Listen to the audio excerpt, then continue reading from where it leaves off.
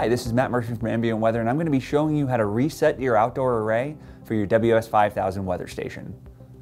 Okay, now that we've brought your WS-5000 array inside to continue the process of completing the factory reset, the first step that we're going to be able to take here is we're actually going to go ahead and remove the batteries from the unit. This will require a flathead screwdriver to be able to remove the screw that is holding the battery door on. Okay, so now once the batteries are removed, what we're going to go ahead and do is we're actually going to go ahead and cover up the solar panel. We're going to leave that solar panel covered for up to 3 hours or until the blue LED on top of the solar panel stops blinking.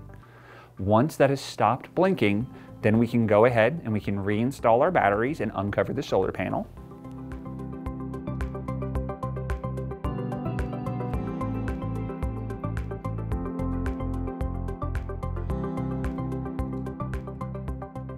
And then once we do that, now what we're going to do is we're going to go ahead and hold the reset button on the bottom of the array with a pin, and then that is going to reset the array to factory default as it reboots up and regains power.